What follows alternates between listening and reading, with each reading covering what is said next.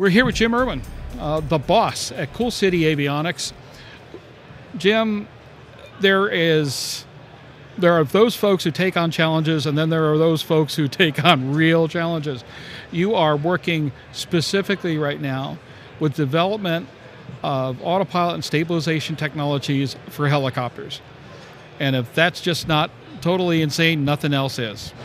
Well, first of all, as you know, I've been in the autopilot business for basically 4 decades, I guess. And during that time, I've always been interested in helicopters. I flew helicopters in the military and instructed in helicopters. And I've always felt like autopilots, which was my main love in business, are actually safety devices and could really do something to enhance helicopter safety. But they were, for the most part, not for small helicopters, probably the ones that needed them the most. So we set about to design sophisticated systems for smaller helicopters that were affordable. So that's basically the charge. Tackling this part of the industry is very, very difficult. I think I've repeated 3 times today something Frank Robinson and I shared a couple of years ago. He was telling me that the minute you go through any certification project with the word helicopter attached, the FAA has to hit you with a hammer 3 or 4 times before they'll even accept the application. But at the same time, you bring up the safety issue. Helicopter flying is rigorous, it's demanding, and at times it's just downright difficult. So any way to enhance the, of course, externally, the stability, control, and the capability of the aircraft through autopilot, through stability augmentation, that's a big deal. And let's face it, it's a tough nut to crack. How do you do it? Well, it turns out you do it very slowly. I started certifying autopilots for airplanes a long, long time ago, and I was a flight test DER, and I managed departments that became a DAS. I've participated, and a lot of the people associated with me have participated in up to 3,500 STCs, and we felt, I think, with that we understood the system. But what Frank Robinson said about helicopters is probably true. It's a whole different area. It's very, very cautious, and it's very slow moving. I don't think it was always slow moving, but it has been in our experience in the last few years. You have to learn to work with the system that exists, and that's what we did with airplanes, and we've gradually learned to cope with and deal with the certification system that exists for helicopters. And it's working for us. We're finally making a lot of progress. We've got TSO'd SAS system and STC'd on the R-44. We have a force trim system. These are small systems, but a force trim system that will be hopefully STC approved next week. And those 2 systems together will provide both stability and some hands-off capability. It's relatively short-term, but it's a great help. But we also have 4 actual autopilot systems or flight control systems, both as plain autopilots and as autopilot with SCAS, stability and control augmentation systems embedded in them, that should be approved in May or early June. And that's a target I've missed a lot of times, not always due to our fault, but it's an arduous process. You said it. It's very, very complicated, but we've enjoyed doing the product design, and we've actually enjoyed some parts of struggling through the certification, believe it or not.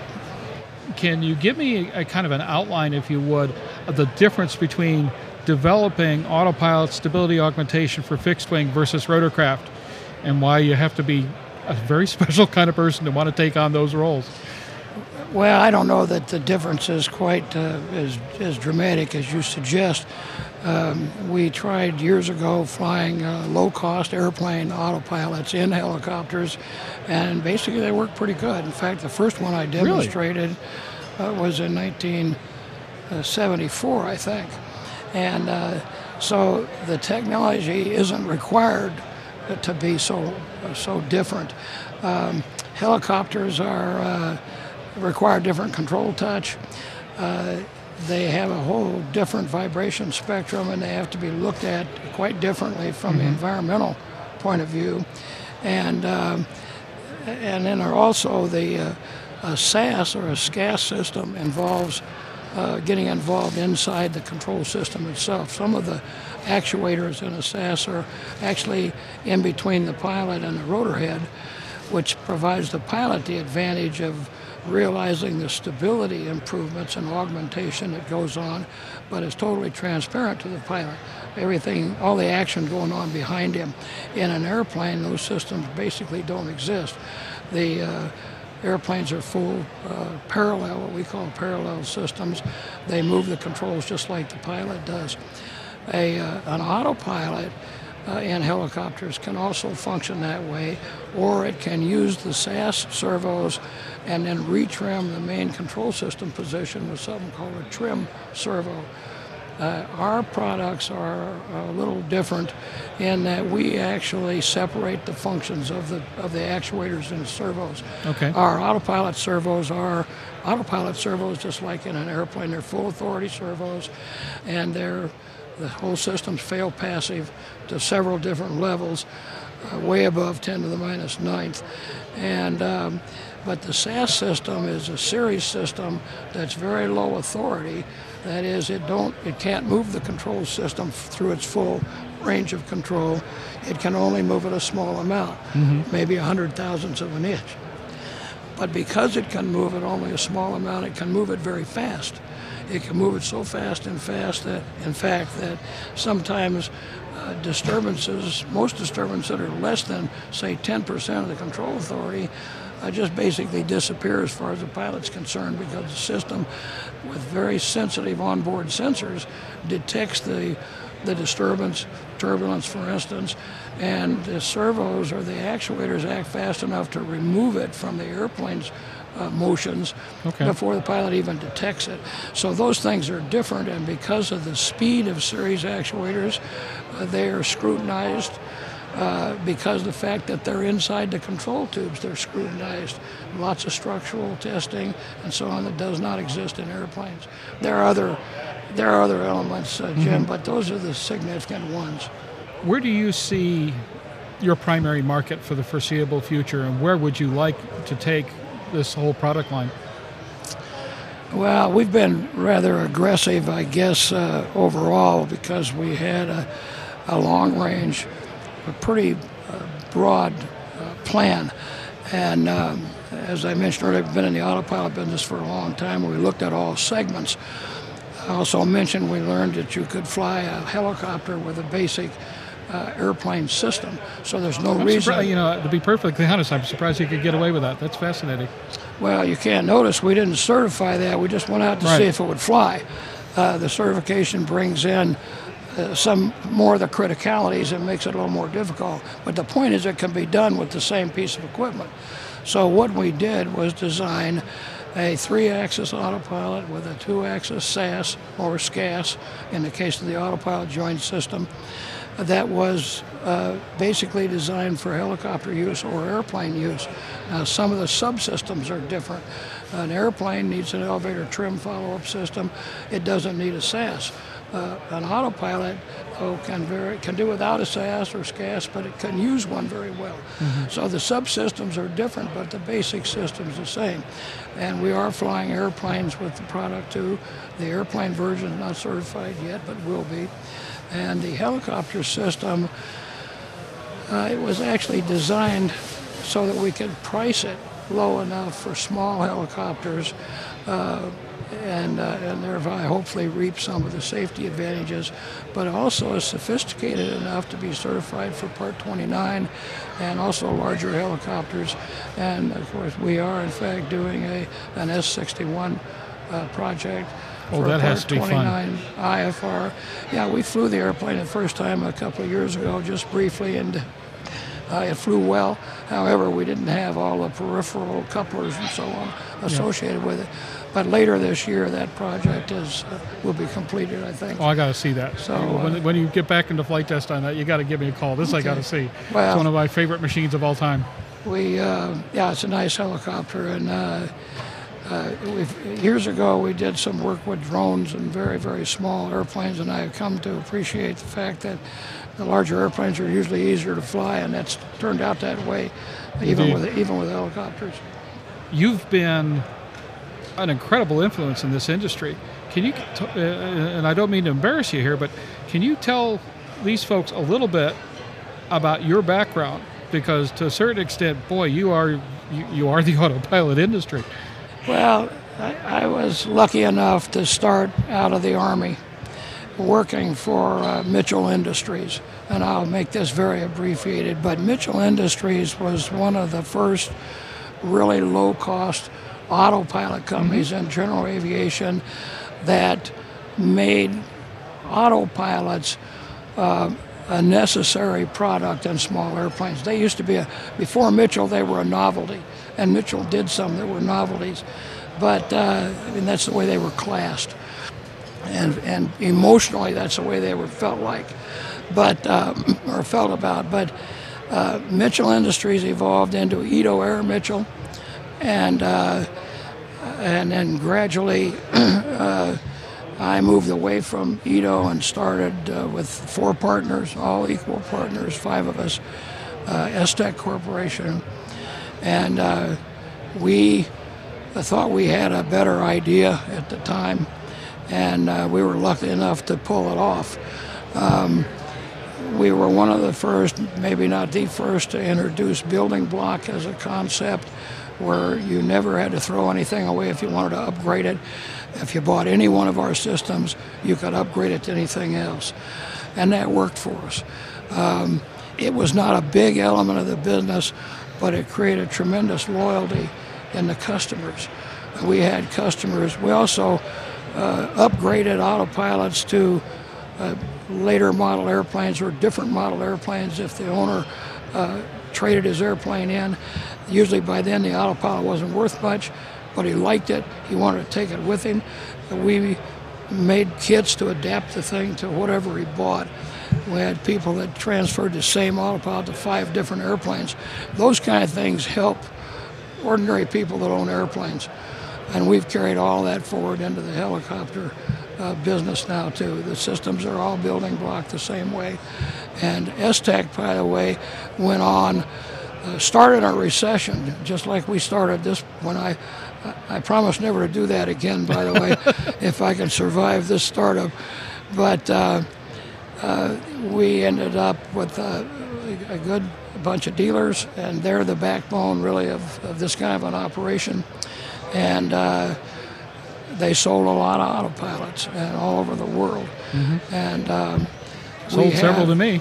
We have some of them on board with us again now, plus a lot of the founders, and not necessarily founders, although 1 or 2 of them are working with us, but a lot of S-TEC folks are working with us. And so that's basically the background. This one is a little different. We never did a helicopter system before, but as I said earlier, we're planning to do airplanes and helicopters, and they do fit together well. So what's the future hold at this point for Cool City? You're on the cusp of some certifications that, well, we all know how difficult it is right now with the FAA's budgets and the restriction on manpower and things of that nature to get anything done. Yeah. So you are held hostage to the bureaucracy. So with luck, you'll get what you need to get when you need to get it. But if you can plot something of an outline or a roadmap for the foreseeable future, what does Cool City look like for the next year or 2 or 3? Well, for the next year, because of how long it takes to obtain STCs, we're going to concentrate on the helicopter industry and products broadly across the board. Our attitude at S-TEC was to fly anything. And those that are familiar with S-TEC and even Mitchell Industries, I ran the certification department there for 12 years, and our attitude was to do STC anything we could make a buck on.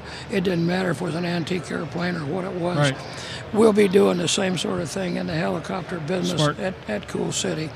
And however, as I mentioned, we've already expanded into the airplane market, so that one will take place probably at the beginning of next year.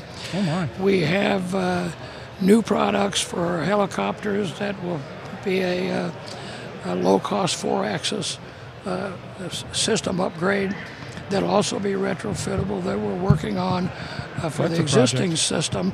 That's a significant technical upgrade in a product like ours, but it will also, as I say, be retrofittable. And in the S-61 I mentioned, there's some other projects that come off of that. And in fact, we're involved with a very futuristic potential for a military contract, hopefully, down the road someplace, as a component of a much larger operation. So, and it also brings advances to the autopilot industry, if you would. So, we've got a lot of vision in front of us. We're tickled to death to be here. We love the helicopter business, but we also love GA airplanes. I see a bunch of them running around now. I haven't had the pleasure of flying, and while I'm still upright, I'd still like to do that. There you go. So we love them both, and we've looked down the road. We like what we see. It's been tough the last 4 or 5 years for everybody. We joined this operation right at the beginning of a recession again, and now we got some government cutbacks and things. But I think and I'm speaking to everybody, if we tough it out together, we'll make it together.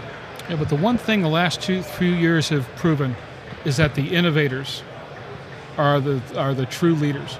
These are the folks who not only survive, but will survive long enough to have huge effects on the industry for years to come. I agree with that. And when we started S-TEC, just briefly, we decided in '78 when we started, there were a lot of Cessna 210Ps crashing in IFR because they lost the vacuum pump and lost the instruments, and the pilots weren't up to flying the airplane and so on.